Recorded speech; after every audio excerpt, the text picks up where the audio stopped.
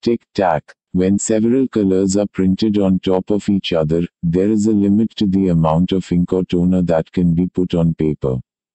This maximum total dot percentage is referred to as either TIC total ink coverage or TAC total area coverage.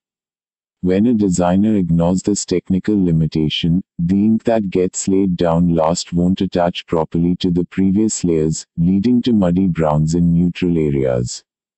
The ink also won't dry properly on the press sheets. This can cause set-off where the ink of a still wet sheet rubs off on whatever is stacked on top of it. Specifications for total ink coverage.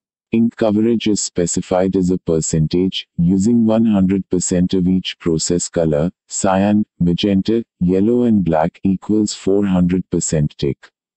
The actual maximum that is acceptable depends on a number of parameters.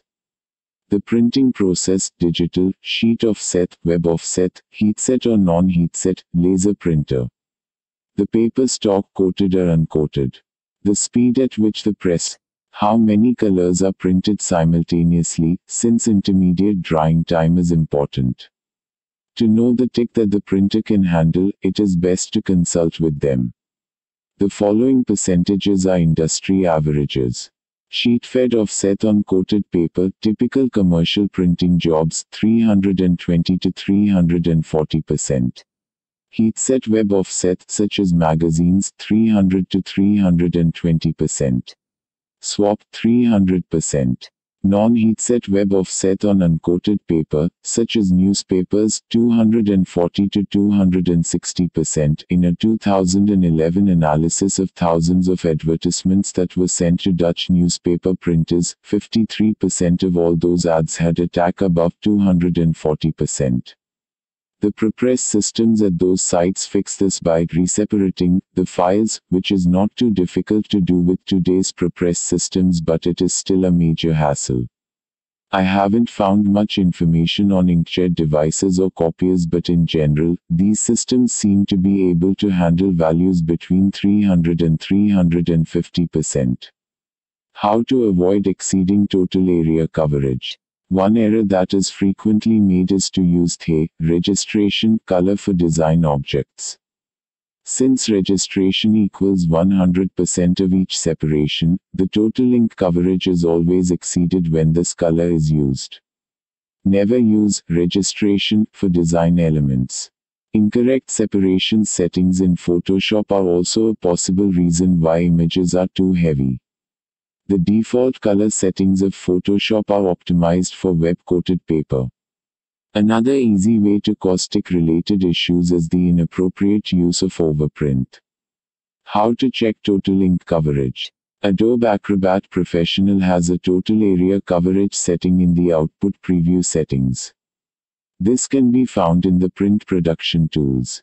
You specify a threshold value and any area within the PDF that exceeds this value is highlighted. The screen capture below shows page areas highlighted in green wherever total area coverage exceeds 280%. The cursor is positioned in the lower left corner of the statue with Acrobat showing the ink coverage for that spot. Similar functions are offered by several prepress systems, which can check complete press sheets for any TIC-related issues.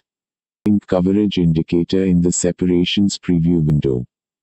There are pre-flight tools like InFocus Pitstop that can check total ink coverage.